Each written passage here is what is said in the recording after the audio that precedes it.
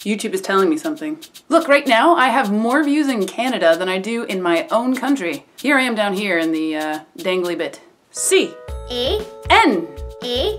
D. E. Of course I bought the 10-pack. Go big or go home. This could be the result of me growing up watching things like You Can't Do That on Television and Strange Brew and my favorite Kids in the Hall. Oh my god, Seth. Seth Rogen is Canadian. My undying love for him is starting to make sense now.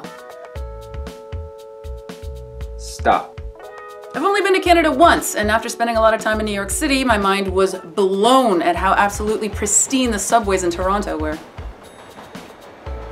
Stop. 75% of Canadians live within 100 miles of the US border. It's kind of like you guys are sitting on top of the US like a cozy kick-ass hat.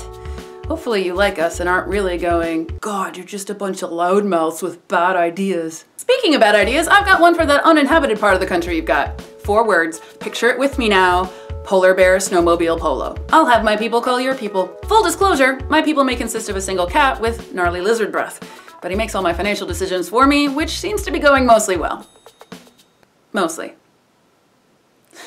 Canada is the largest producer of maple syrup. That deciduous love slime, that nectar of the gods is a product that I've been obsessed with since it was fed to me in my baby bottle. Dude, all of your food is on point, Canadians. Poutine? Are you kidding me? It's heaven. And as far as fried toppings go, I'm convinced that the more it looks like hot garbage vomit, the tastier it'll be. Apparently you guys have this thing called beaver tails, which by my best estimation is a small oblong donut pizza that you can put candy on. Will you marry me, Canada? And you have ketchup flavored Lay's.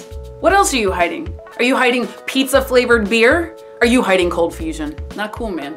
Now the milk and bags thing I'm a little unclear on. I mean, I think I understand the whole eco-friendly aspect of it, but I keep picturing drinking it like a giant milky sun. You need a big ass straw for that. What you got? Tim Hortons. That's right, I almost forgot you guys have Tim Hortons. Hey, I'll trade you 1 Dunkin' Donuts for 1 Tim Hortons. No, thank you. Polite bunch you are.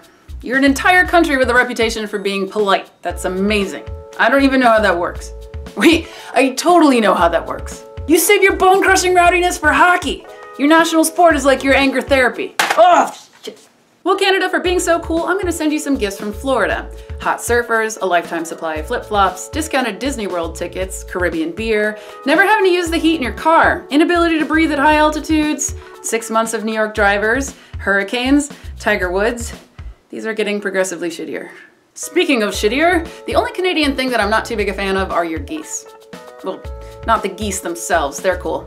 It's, you know, what comes out of them. Never a more avid crapper has the animal kingdom produced. I never had clean sneakers growing up because of it. But hey, what's a little goose poop between friends? I mean, if that is the only negative thing a person can think of about your country, it could always be worse. Hit the like button to support improved moose-eagle relations. Next week I will be unveiling my epically idiotic homemade Halloween costume, which I might have to apologize in advance for. Hey, it makes me laugh. Don't forget to subscribe and tune in then. I'm gonna share it with / inflict it upon as many people as I can. See ya!